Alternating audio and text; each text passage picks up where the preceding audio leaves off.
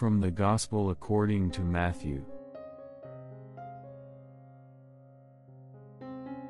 Jesus said to his disciples, "Do not store up for yourselves treasures on earth, where moth and decay destroy, and thieves break in and steal.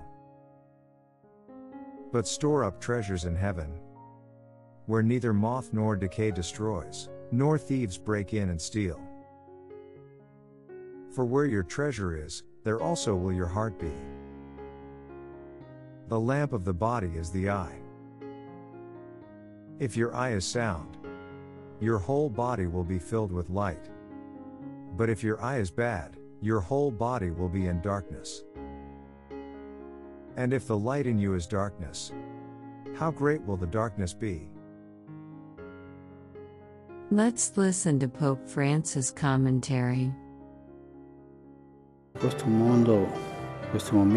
In this world, at this moment, there are so many wars out of greed for power, for wealth.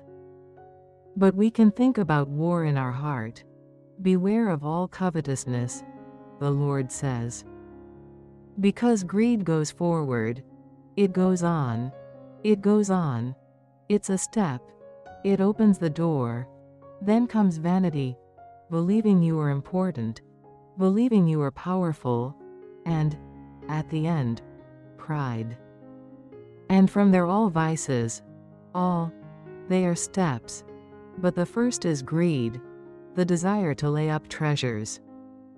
Administering riches is a continuous divesting of our own interests, knowing that these riches will not give us salvation. Therefore, store up, yes, okay.